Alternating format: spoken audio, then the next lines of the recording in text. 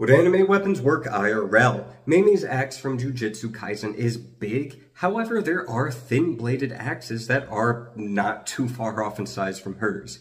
It would be limited to soft targets, but it could work. I'm not sure if this is from Blame or Biomega, they really blend together in my mind. But these bayonets are pointy bits on sticks, they hurt things. However, traditionally stabbing was better with bayonets, likely because you could keep bullets pointed towards them, and edge alignment with a gun-shaped handle would be relatively difficult. Brooks's cane from One Piece would be effective. Sword canes existed, and pointy things go ouch. However, traditionally, sword canes were relatively short and thin, and often didn't even have an edge. Many martial arts went to teaching how to fight with regular canes instead.